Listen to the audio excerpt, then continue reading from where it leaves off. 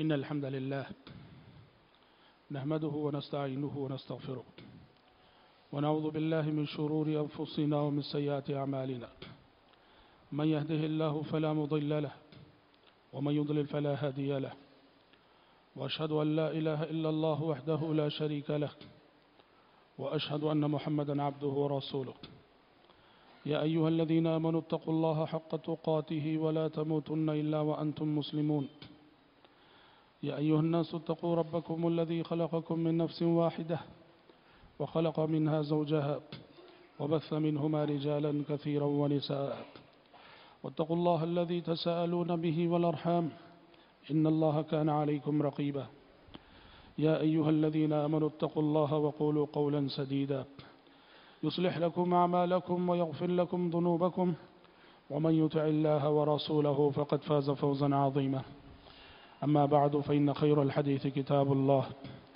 وخير الهدي هدي محمد صلى الله عليه وسلم وشر الأمور محدثاتها وكل محدثة بدعة وكل بدعة ضلالة وكل ضلالة في النار أعوذ بالله السميع العليم من الشيطان الرجيم من همزه ونفخه ونفسه ولقد خلقنا الإنسان ونعلم ما توسوس به نفسه ونحن أقرب إليه من حبل الوريد إذ يتلقى المتلقيان عن اليمين وعن الشمال قعيد ما يلفظ من قول إلا لديه رقيب عتيد وجاءت سكرة الموت بالحق ذلك ما كنت منه تحيد ونفخ في الصور ذلك يوم الوعيد وجاءت كل نفس معها سائق وشهيد لقد كنت في غفلة من هذا فكشفنا عنك غطاءك فبصرك اليوم حديد وقال قرينه هذا ما لدي عتيد ألقيا في جهنم كل كفار عنيد مناع للخير معتد مريب الذي جعل مع الله إلها آخر فألقياه في العذاب الشديد قال قرينه ربنا ما أطغيته ولكن كان في ضلال بعيد قال لا تختصموا لدي وقد قدمت إليكم بالوعيد ما يبدل القول لدي وما أنا بظلام للعبيد وقال عز وجل لله ملك السماوات والأرض يخلق ما يشاء يهب لمن يشاء إناثا ويهب لمن يشاء الذكور أو يزوجهم ذكرانا وإناثا ويجعل من يشاء عقيما إنه عليم قدير. خطبہ مسنونہ کے بعد میں نے ابھی آپ کے سامنے سورۃ الشورى کی ایک آیت پڑھی ہے. اس آیت میں اللہ تبارک و تعالیٰ کا ارشاد ہوا کہ للہ ملک السماوات والارض، زمین اور آسمانوں کی سلطنت اور بادشاہت اللہ ہی کے لیے ہے. یخلق ما یشاء، وہی جو چاہتا ہے پیدا کرتا ہے. یہب لمن یشاء اناثا، وہ جسے چاہتا ہے بیٹیاں دیتا ہے. ویہب لمن یشاء الذکور، جسے چاہتا ہے بیٹے دیتا ہے. او یزوجہم ذکرانا واناثا، یا پھر وہ بیک وقت بیٹے بیٹیاں لڑکے لڑکیاں دونوں دے کسی کو. وَيَجْعَلُ مَن يَشَاءُ عَقِيمًا، اور وہ جسے چاہتا ہے بانجھ کر دیتا ہے، لاولت کر دیتا ہے. إِنَّهُ عَلِيمٌ قَدِيرٌ، وہ بڑا جاننے والا اور بڑی قدرت رکھنے والا ہے. حضرات، اللہ تبارک و تعالیٰ نے اس آیت میں انسان کی اولاد کے حوالے سے ایک بڑی حقیقت یہ بتائی کہ اولاد کے معاملے میں انسان کے اپنے اختیار کا کوئی عمل دخل نہیں، کہ انسان کو من چاہی اولاد ملے. کہا کہ نہیں، انسان کو من چاہی اولاد نہیں ملتی ہے، زندگی میں انسان کو رب چاہی اولاد ملتی ہے. چنانچہ اللہ تعالیٰ نے کہا کہ اولاد کے اعتبار سے انسانوں کی 4 قسمیں ہیں. کچھ لوگ ہوتے ہیں جنہیں صرف اللہ بیٹیاں ہی بیٹیاں دیتا ہے، لڑکیاں ہی لڑکیاں. کچھ لوگ ہوتے ہیں جنہیں اللہ صرف لڑکوں سے نوازتا ہے، انہیں لڑکی نہیں ہوتی. اور کچھ ہوتے ہیں جنہیں اللہ لڑکے بھی دیتا ہے، لڑکیاں بھی دیتا ہے. اور کچھ ایسے ہوتے ہیں کہ جن سے اللہ تعالیٰ کو آزمائش مقصود ہوتی ہے اور انہیں وہ بانجھ کر دیتا ہے، اولاد کی نعمت سے محروم کر دیتا ہے. انہ علیم قدیر، وہ بڑا علیم ہے، وہ بڑا جاننے والا ہے، وہ خوب جانتا ہے کہ کس کو کیا دینا چاہیے، اور وہ بڑی قدرت رکھنے والا ہے. انسان کسی چیز پہ قدرت نہیں رکھتا، اللہ کی قدرت کے آگے انسان بے بس اور عاجز ہے. حضرات، زندگی میں اولاد ایک بڑی نعمت ہے. اولاد نعمت اس لیے ہے کہ اولاد سے ہی انسان کی نسل کی بقا ہے. انسان کا خاندان، انسان کی نسل اسی سے پھلتی ہے، پھولتی ہے، پھیلتی ہے، خاندان ترقی کرتا ہے۔ اور دوسرا سبب یہ ہے کہ اولاد اس لیے بھی نعمت ہے کہ زندگی کا سہارا ہے اولاد۔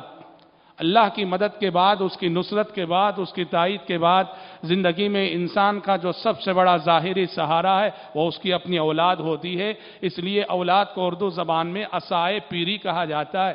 عصائے پیری کا مطلب بڑھاپے کی لاٹھی۔ بڑھاپے میں انسان ایک لاٹھی لے کے چلتا ہے، لاٹھی کے سہارے کی ضرورت ہوتی ہے۔ اولاد بھی عصائے پیری ہے۔ انسان جب کمزور ہو جاتا ہے، بوڑھا ہو جاتا ہے، بڑھاپے کی جو الجھنیں ہوتی ہیں، بڑھاپے کے جو مسائل ہوتے ہیں، بڑھاپے کا جو مشکل ترین مرحلہ ہوتا ہے، اس مرحلے میں انسان کے ساتھ کھڑی رہنے والی، اس کا ساتھ دینے والی اگر کوئی چیز ہے تو اس کی اپنی اولاد ہے۔ زندگی کا سب سے بڑا سہارا ہے اولاد۔ اور اولاد اس لیے بھی نعمت ہے کہ اولاد رونق زندگی ہے، اولاد رونق حیات ہے۔ اولاد سے ہی گھر اور خاندان کی زینت ہے۔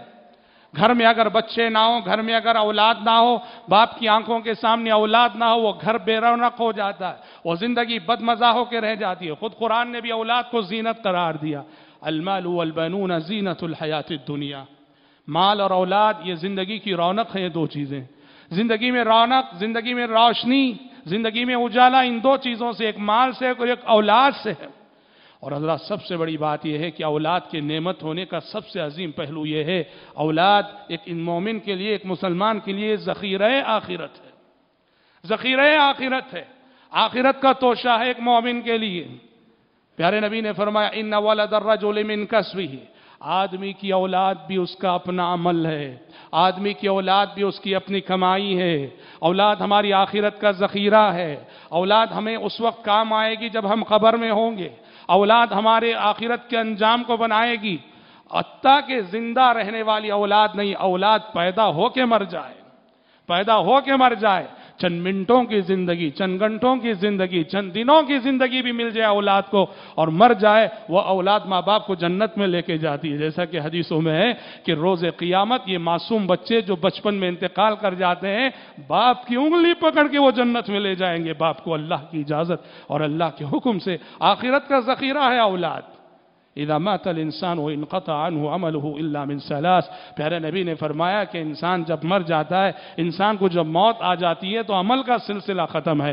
موت کے بعد بھی اگر اس کا عمل کوئی باقی رہتا ہے، قبر میں اور برزخی زندگی میں اسے کوئی چیز کام آتی ہے اس کے عمل میں، آپ نے فرمایا صدقہ جاریہ اور علم، اور پھر فرمایا او ولد صالح يدعو له، نیک اولاد، صالح اولاد جو ماں باپ کے دنیا سے جانے کے بعد ماں باپ کے حق میں دعا کرتی ہے۔ مسند احمد کی روایت ہے کہ عالم برزخ میں ایک بندے کے مراتب بلند ہو رہے ہوتے ہیں، ایک بندے کے درجات بلند ہو رہے ہوتے ہیں۔ بندہ پوچھتا ہے یہ میرا کون سا عمل ہے، یہ میری کون سی نیکی ہے کہ جو نیکی میرے درجات کو بلند کر رہی ہے، میرے کس عمل کی وجہ سے میرا مراتب بلند ہو رہے ہیں۔ اس سے کہا جائے گا لاستغفاری ولدک لک، دنیا میں تیری اولاد تیرے حق میں استغفار کر رہی ہے، دنیا میں تیری اولاد تیرے حق میں دعائیں مغفرت کر رہی ہے۔ اولاد کی دعائیں ہیں جو تیرے مراتب کو بلند کر رہی ہیں، اولاد کی آرزو تیری اولاد کی تڑپ ہے جو تجھے یاد کر کے دعائیں کر رہی ہے، تیرے درجات اللہ تعالیٰ بلند کر رہا ہے۔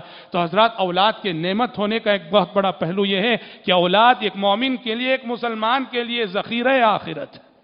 اسی لیے پیارے نبی نے، شریعت نے اس بات کی تلقین کی ہے، شادی کرتے ہوئے جن باتوں کا لحاظ کرنا ہے اس میں سے ایک بھی دیکھ لو، جس خاندان میں شادی کرنے جا رہے ہو، جس عورت سے شادی کرنے جا رہے ہو، جس گھرانے میں شادی کرنے جا رہے ہو، ان میں یہ صفت زیادہ سے زیادہ توالد و تناسل کی صلاحیت رکھنے والا خاندان ہو۔ آپ نے فرمایا تزوج الودود الولود، ایسی عورتوں سے نکاح کرو جن کے اندر زیادہ سے زیادہ توالد و تناسل کی صلاحیت ہو، شوہروں سے محبت کرنے والی عورتیں ہوں، ایسے خاندانوں میں اور ایسے گھرانوں میں نکاح کرو۔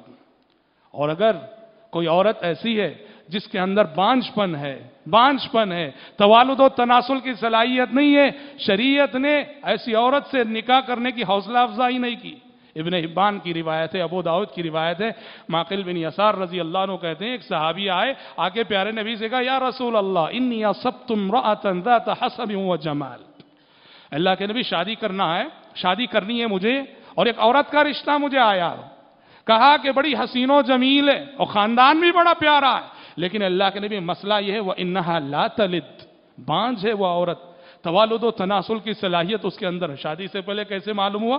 کئی وجوہات ہو سکتی ہیں، ہو سکتا ہے کہ وہ بیوہ رہی ہو، پہلی شادی میں اس کا اولاد نہ تھی جس سے اس کے بانجھ پن کا پتہ چلا ہو، بہرحال جاننے کے بہت سارے راستے ہو سکتے ہیں۔ صحابی نے کہا بڑی حسین و جمیل ہے، خاندان بھی بڑا اچھا ہے، پر یہ ہے کہ بانجھ ہے، اولاد توالد و تناسل کی صلاحیت سے محروم ہے، کیا میں شادی کروں ایسی عورت سے؟ آپ نے کہا اللہ نہیں۔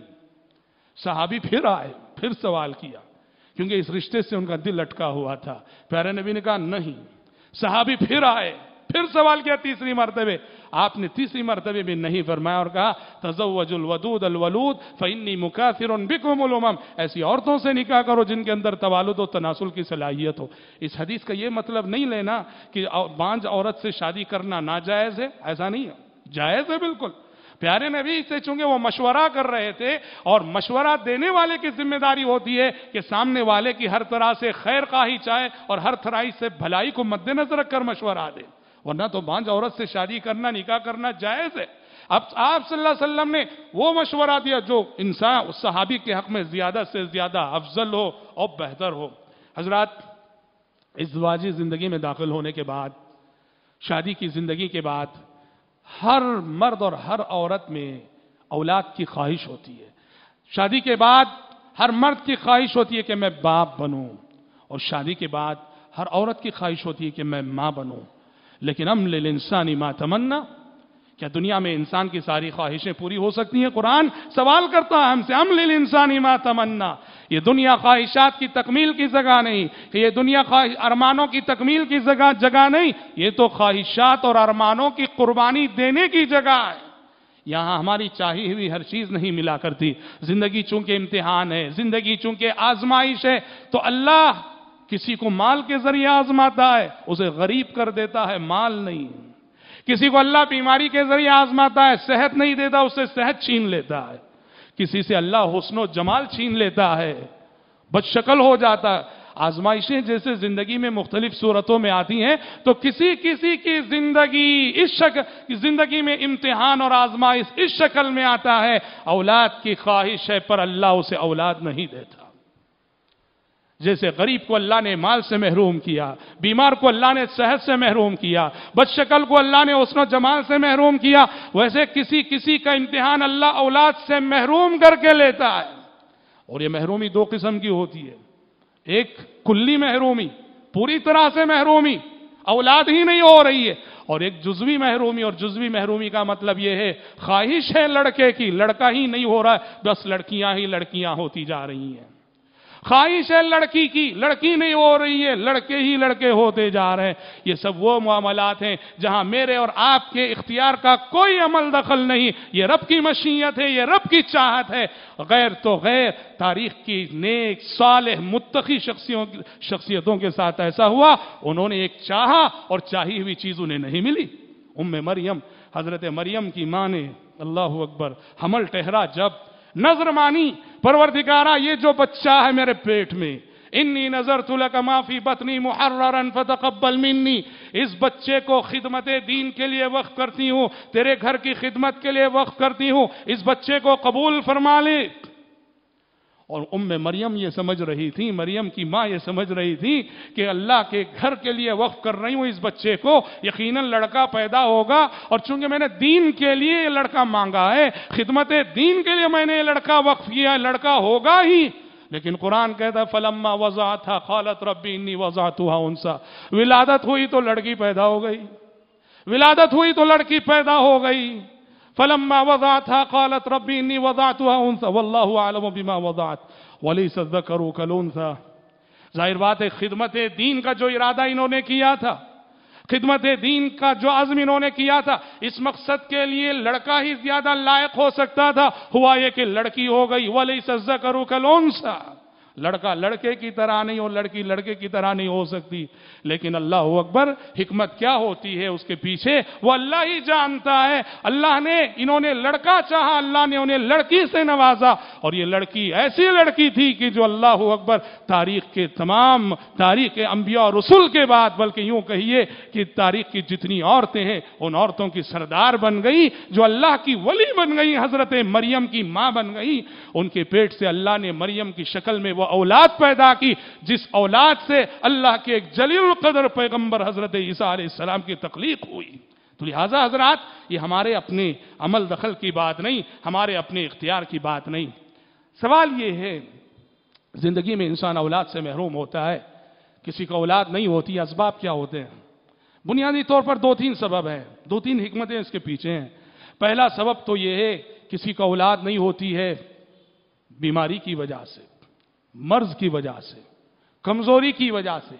جسمانی طور پہ مرد کے اندر کمزوری ہے یا عورت کے اندر کمزوری ہے، جو اولاد ہونے کے راستے میں ایک حائل رکاوٹ ہے، بیماری کی وجہ سے نہیں ہوتی۔ اگر یہ سبب ہے، علاج کروانا چاہیے، جیسے اور سارے امراض اور ساری بیماریوں کا علاج ہوتا ہے، اس کا بھی علاج ہوتا ہے، اور علاج کے بعد اللہ اولاد سے نوازتا ہے۔ اور اکثر ہوتا یہ ہے اولاد سے محرومی کے پیچھے بس اللہ تعالی جسمانی اعتبار سے دونوں صحت مند ہیں، کوئی ظاہری رکاوٹ نہیں، بس اللہ کی مشیت کار فرما ہے، اللہ کی مشیت کار فرما ہے۔ اس نے چاہا کہ اس جوڑے کو امتحان سے گزارے، اس نے چاہا کہ اس جوڑے کو آزمائش سے گزارے، اور جب اس کی مشیت ہوتی ہے بڑے بڑے اس امتحان سے گزرتے ہیں، چھوٹوں کی بات نہیں، بڑے بڑے صالح اور اللہ کے ولی اس امتحان سے گزرتے ہیں، گنہگاروں کی کیا بات ہم کریں۔ یہ انبیاء کی بیویاں ہیں، پیغمبروں کی بیویاں ہیں، اللہ نے اپنے پیغمبروں میں سے کئی ایک کی بیویوں کو بانجھ بنایا۔ خلیل اللہ ہیں علیہ السلام، خلیل اللہ کی بیوی بانجھ ہے، حضرت سارہ اولاد نہیں ہو رہی، بڑھاپے کو پہنچ چکے ہیں۔ زکریا علیہ السلام ہے، اللہ کے جلیل القدر پیغمبر ہیں، بڑھاپے کو پہنچ چکے، بیوی بانجھ ہے، اولاد نہیں ہو رہی۔ اور تو اور ام المومنین عائشہ صدیقہ رضی اللہ عنہ، جو پیارے نبی کی سب سے چہیتی بیوی تھی، حضرت عائشہ رضی اللہ عنہ کو اولاد نہ ہوئی، لا ولد تھیں۔ عرب کے لوگ کنیت رکھتے تھے، اولاد کے نام پہ کنیت رکھتے تھے، مرد حضرات بھی اور عورتیں بھی، اور کنیت بچوں کے نام پہ ہوتی تھی۔ حضرت عائشہ نے پوچھا پیارے نبی سے، اللہ کے نبی مجھے کنیت رکھنی ہے اور میری اولاد نہیں ہے، کیسے کنیت رکھوں میں؟ آپ نے کہا کہ عائشہ دیکھو تمہارے بہنجے عبداللہ بن زبیر ہیں، خالہ ماں جیسی ہوتی ہے، بہنجا بیٹے جیسا، بیٹا بیٹے جیسا ہوتا ہے۔ کہا کہ اپنے بھانجے عبداللہ کے نام پہ کنیت رکھ لو، تم ام عبداللہ ہو، عبداللہ کی ماں کہلاؤ آج سے تم۔ تو دیکھیں آپ، اللہ نے بڑے بڑوں کو، اچھے اچھوں کو جو اس امتحان سے گزارا اور اس آزمائش سے گزارا، تو بانجھ پن کے پیچھے، زندگی میں لاولد ہونے کے پیچھے اللہ کی یہ مشیت ہوتی ہے، اللہ نے چاہا کہ یہ جوڑا امتحان سے گزرے۔ اور کبھی حضرات، اللہ انسان کے غرور کو کچلنا مقصود ہوتا ہے، انسان کے غرور کو توڑنا مقصد ہوتا ہے، انسان کے غرور کو ختم کرنا مقصد ہوتا ہے۔ دیکھو تاریخ کا سب سے بڑا ظالم جابر، فرعون لاولد تھا، فرعون لاولد تھا، فرعون کی اولاد نہیں تھی، اللہ اللہ، اور کہہ کیا رہا تھا، انا ربکم الاعلی، میں تم سب کا رب ہوں۔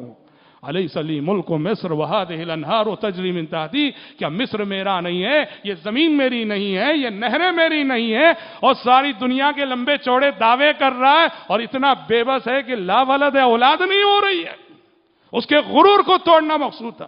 مفسرین نے وہی نقطہ بتایا، جب حضرت موسیٰ علیہ السلام پیدا ہوئے اور ان کی ماں نے صندوق میں رکھ کے انہیں پانی میں بہا دیا، صندوق بہتے بہتے شاہی محل میں پہنچا، اور شاہی محل میں جب صندوق کھولا گیا، مسکراتا ہوا حسین و جمیل بچہ ہے، فرعون سمجھ گیا کہ شاید یہی وہ بچہ ہے جس کے ہاتھوں میری حکومت کا خاتمہ ہونے والا ہے، قتل کرنا چاہا اس بچے کو۔ اللہ نے فرعون کی بیوی کے دل میں اس بچے کی محبت ڈال دی، بیوی کہنے لگی لا تقتلوا لا تقتلوا عسى ان ينفعنا او نتخذه ولدا، اس بچے کو ماریے مت میرے سردار، امید ہے کہ یہ آگے غیر معمولی بچہ معلوم ہو رہا، آگے چل کے ہمارے کام آئے یا اپنی اولاد بنا لیں گے ہم۔ یہ جو فرعون کی بیوی نے کہا نتخذه ولدا، اس کو اپنی اولاد بنا لیں گے ہم۔ مفسرین نے سے یہ نقطہ مستنبط کیا کہ فرعون لاولد تھا۔ دنیا کی تاریخ بتاتی ہے کہ اللہ تعالیٰ نے بڑے بڑے بادشاہوں کو لاولد کر کے، اولاد سے محروم کر کے ان کی حکومتوں کا خاتمہ کر دیا۔ بڑی مملکت ہے، وسیع مملکت ہے، تخت ہے، تاج ہے، کرسی ہے، اسباب ہے، وسائل ہے، امکانات ہیں، اولاد نہیں ہوئی، بچہ نہیں ہوا جو اس کے بعد اس کی حکومت کو سنبھال سکے، خاندانوں کی حکومت ختم ہو گئی۔ یہ اللہ کی مشیت ہے، یہ اللہ کی مملکت ہے، وہ جو چاہتا ہے کرتا ہے، انسان جو چاہتا ہے وہ اس مملکت میں ہو نہیں سکتا۔ حضرات، اسباب کچھ بھی ہوں، زندگی میں ایسا ہوتا ہے، بہت ساروں کے ساتھ ایسا ہوتا ہے، اولاد نہیں ہوتی تو افسوس کی بات تو یہ ہے، بعض نادان اور معاف کیجئے بعض جاہل اور بعض ظالم ایسے ہوتے ہیں کہ اگر کسی بیوی کو اولاد نہیں ہوتی ہے تو شوہر اس بیوی کو تانے دیتا ہے، ساس اس بہو کو تانے دیتی ہے جس کو بچے نہیں ہو رہے ہیں، اور کبھی تو ایسا ہوتا ہے کہ صرف بیٹیاں ہی بیٹیاں ہو رہی ہیں، بیٹا نہیں ہو رہا ہے۔ ظالم ہے وہ شوہر، ظالم ہے وہ شوہر، جاہل ہے وہ شوہر جو اپنی بیوی پہ اس لیے غصہ کرتا ہو اور طلاق کی دھمکیاں دیتا ہو کہ اس کو لڑکے نہیں ہو رہے ہیں، جیسے کہ یہ جرم اس نے کیا ہو، جیسے کہ اس نے یہ گناہ اس نے کیا ہو۔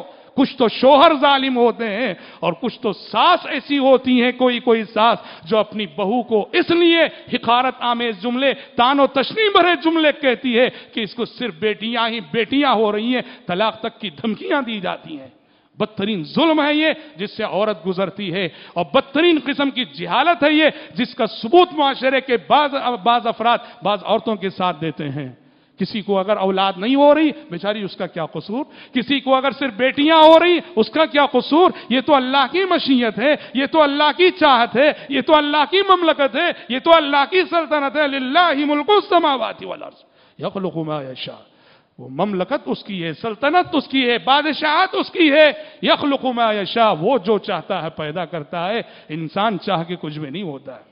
حضرات، جو اس امتحان سے گزر رہے ہیں، جو اس آزمائش سے گزر رہے ہیں، انہیں کرنا کیا چاہیے؟ قرآن کہتا ہے کہ مایوس نہیں ہونا چاہیے، بھلے سے کتنی مدت کیوں نہ گزر گئی ہو، کتنے سال کیوں نہ گزر گئے ہو، اللہ سے امید لگائے رہنا چاہیے، مایوس نہیں ہونا چاہیے۔ امید ایک ایسی چیز ہے، اللہ تبارک و تعالیٰ کی ذات پہ یقین ہو، امید ہو اللہ سے، اللہ کی رحمت سے مایوس نہ ہو، اللہ آپ کے یقین اور آپ کی امید کو دیکھ کر آپ کی گود ضرور بھرے گا۔ اور اللہ نے ہمارے سامنے نمونے پیش کی، اللہ اکبر۔ زکریا علیہ السلام بڑھاپے کو پہنچ چکے ہو، بڑھاپا بھی کیسا؟ سورہ مریم کی ابتدائی آیتوں میں اللہ نے ان کی دعا نقل کی، کاف ہا یا عین صاد ذکر رحمت ربک عبدہ زکریا اذ نادى ربہ نداء خفیا، اذ نادى ربہ نداء خفیا۔ اولاد کی دعا کر رہے ہیں، قرآن کہتا ہے اولاد کی دعا کر رہے ہیں تو چپکے سے چھپ کے کر رہے ہیں، آہستہ کر رہے ہیں۔ کیوں چھپ کے کر رہے ہیں؟ کیوں چھپ کے کر رہے ہیں؟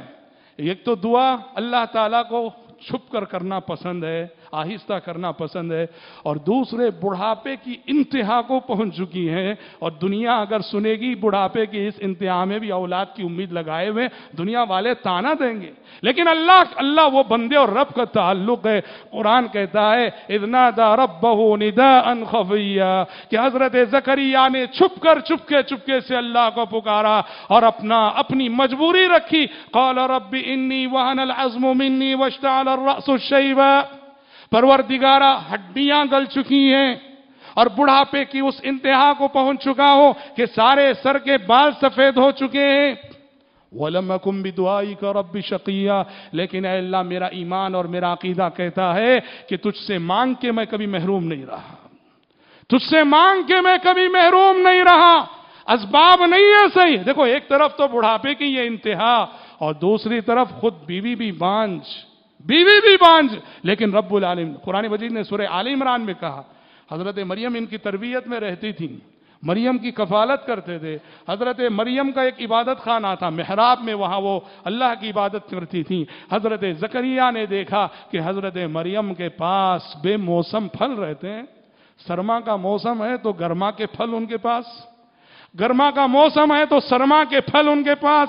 زکریا علیہ السلام نے کہا انا لکی ھذا، کہا کہ مریم یہ کیا دیکھتا ہوں، موسم سرما میں گرما کے پھل اور موسم گرما میں سرما کے پھل، یہ پھل تمہارے پاس کہاں سے آ رہے ہیں؟ قالت ہوا من عند اللہ، مریم نے کہا کہ یہ روزی اللہ آسمان سے اس کا انتظام کر رہا ہے. جیسے ہی انہوں نے کہا قالت هو من عند اللہ ان اللہ یرزق من یشاء بغیر حساب، حضرت زکریا علیہ السلام کے دل میں فوراً یہ خیال آیا کہ بے موسم پھل دینے والی ذات بے موسم اولاد بھی تو دے سکتی ہے.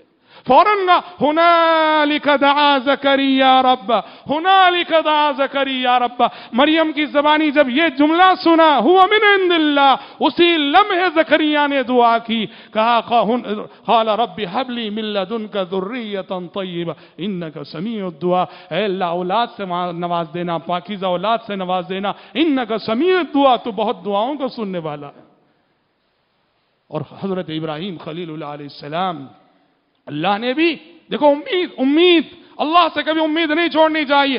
اور ان کی گود اللہ نے بھری، حضرت سارہ کو اولاد دی. تو اس وقت جب حضرت سارہ بھی بانجھ تھیں اور ابراہیم علیہ السلام بھی بڑھاپے کو پہنچ چکے تھے، اور اتنا بڑھاپا اور ایسا بانجھ پن کہ جب زندگی کے آخری ایام میں انہیں اولاد کی بشارت سنائی گئی، اولاد کی خوشخبری دی گئی، تو قرآن کہتا فسکت وجہا، اور دوسری جگہ قرآن نے کہا فضحکت، حضرت سارہ کو ہنسی آ گئی اس بڑھاپے میں، جبکہ میں بانجھ ہوں اور میرے شوہر اتنے بوڑھے ہو چکے ہیں، اب اولاد ہوگی کیا. قالت عجوز عقیم، تعجب کی بات ہے، ایک تو میں بانجھ اور دوسرے میرے شوہر بوڑھے اور میں بوڑھی.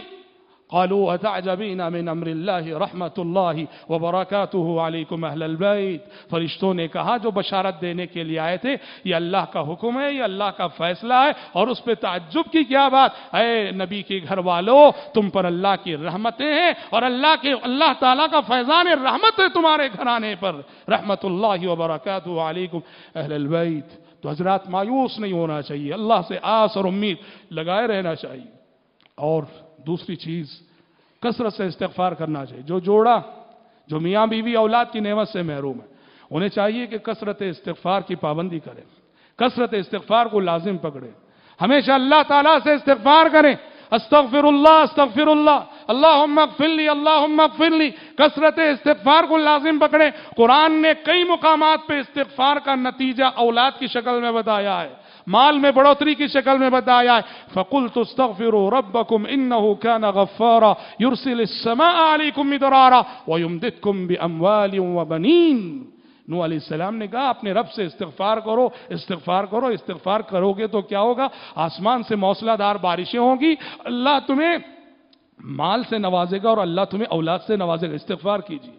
سلف کے واقعات تو بہت ہیں. شیخ بن باز رحمۃ اللہ علیہ کے پاس ایک شخص آیا، آ کے کہنے لگا شیخ محترم 7 سال ہو گئے شادی ہو کر اولاد نہیں ہے. شیخ نے کہا جاؤ خلوص دل کے ساتھ استغفار کرو. استغفر اللہ استغفر اللہ. کہتے ہیں یہ 1 سال بعد آیا، آگے اس نے خوشخبری سنائی.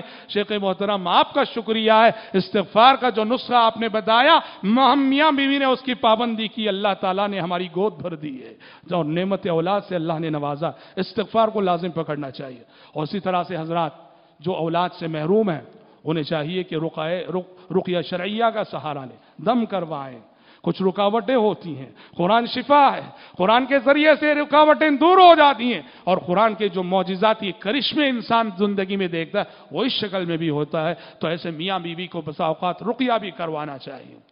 اور اگر آپ نے سارے اسباب اپنائے پھر بھی اولاد نہ ہوئی تو ایمان بالقدر کا تقاضا ہے، تقدیر کے فیصلوں پر ایمان لانے کا تقاضا ہے. آپ سمجھیں کہ ہمارے حق میں ہمارے رب کی مشیت یہ ہے ہم تنہا جئیں لا ولد جئیں، مرضی مولا از ہم اولا. پروردگارہ تیرا فیصلہ زندگی میں منظور ہے، منظور ہے تیرا فیصلہ. اور یقین کرو اگر یہ ایمان لاؤ گے اور اللہ کے اس فیصلے سے رضامندی کا ثبوت دو گے، آپ کی اولاد سے یہ محرومی آخرت میں بہت کچھ پانے کا ذریعہ بن جائے گی.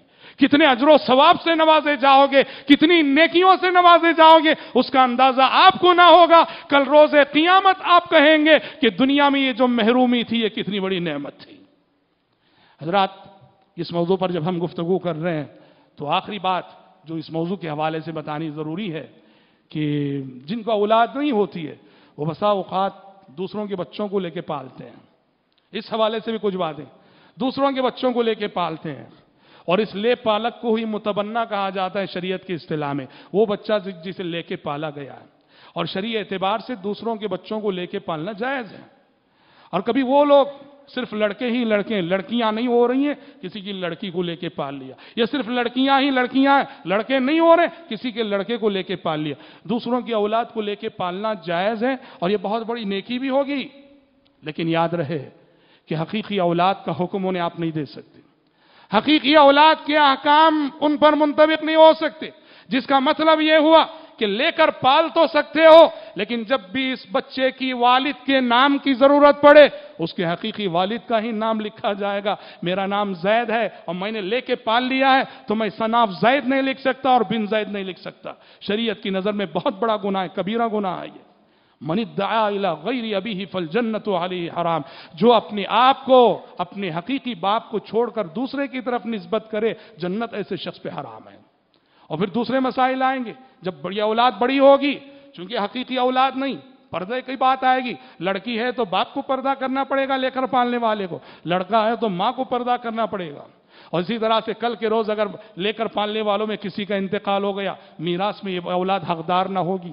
یہ اور بات ہے کہ آپ وصیت کر کے چلے جائیں، وصیت کے راستے سے انہیں دے دیں. 1/3 مال، اپنے مال کا 1/3 حصہ وصیت کے ذریعے سے ایسی اولاد کو دے سکتے ہیں، لیکن وارث کے حیثیت سے ایسی اولاد کو نہیں ملے گا. تو لے کر پال تو سکتے ہو، حقیقی اولاد کا حکم نہیں دیا جا سکتا.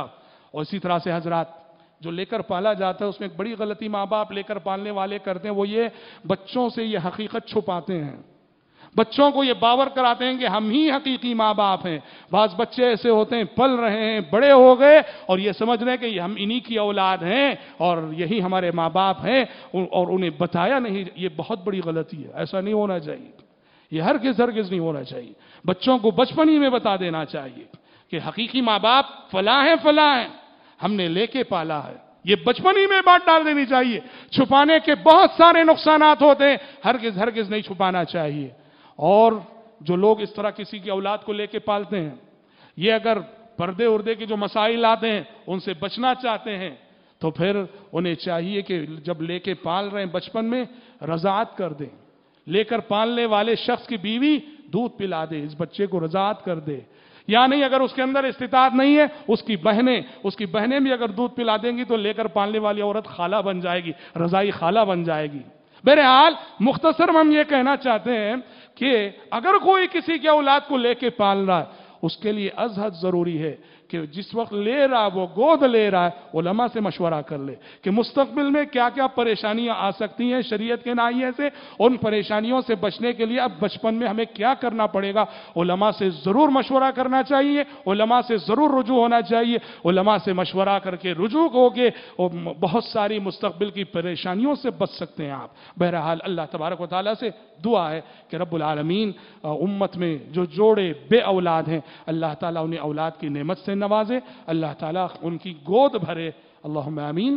حضرات، خطبے کے اختتام پر ایک اعلان کرنے کا مجھے حکم ہوا ہے. کرناٹک کا مشہور شہر ہے ہبلی. آپ جانتے ہیں کہ قبر پرستی کا گڑھ ہے یہ شہر، بدعت و خرافات کا گڑھ ہے، لیکن اللہ کا شکر ہے کتاب و سنت کی دعوت وہاں پھیل رہی ہے. پہلے سے ایک مسجد موجود ہے، اب الحمدللہ لوگ جوق در جوق جو کتاب و سنت کی دعوت کی طرف آ رہے ہیں. دوسری مسجد کے لیے جگہ خریدی گئی ہے، 33 لاکھ میں 10 لاکھ ادا کر دیے گئے ہیں، 23 لاکھ ادا کرنا انہیں باقی ہے اور بہت تھوڑا سا وقت ان کے سامنے رہ گیا ہے. ہبلی کے احباب جماعت آج آپ کی خدمت میں حاضر ہوئے. انہیں جو 23 لاکھ کی ضرورت ہے اس کے سلسلے میں تعاون حاصل کرنے کے لیے گزارش ہے کہ آپ ہبلی کی اس نئی مسجد کے لیے آج کے خطبہ جمعہ میں زیادہ سے زیادہ تعاون کرتے ہوئے جائیں. اللہ تبارک و تعالیٰ آپ کے صدقات و خیرات کو شرف قبولیت سے نوازے. آمین. بارک اللہ لنا ولکم فی القرآن العظیم ونفعنا وإياكم بما فيه من الآيات والذكر الحكيم إنه تعالى جواد كريم ملك بر رؤوف رحيم ورب حليم.